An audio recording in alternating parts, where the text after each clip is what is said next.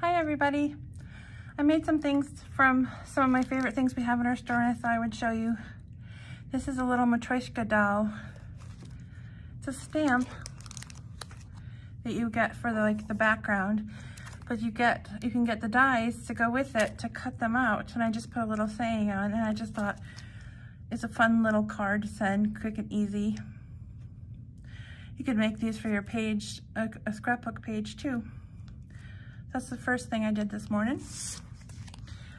And then I was still feeling crafty, so I thought I'd make this cute little fall stamp here.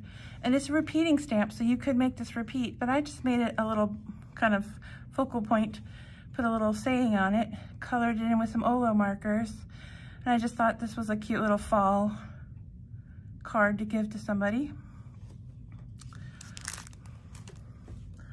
And then these I did with a white background, and then I thought, ooh, it would be pretty on a red background.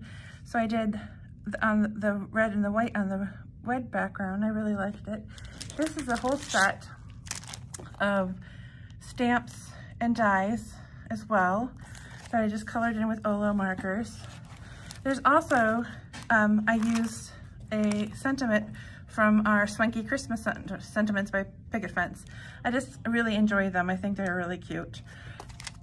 So I thought you guys would like to see some of the things that we've been working on and things that we have. All right, have a good afternoon.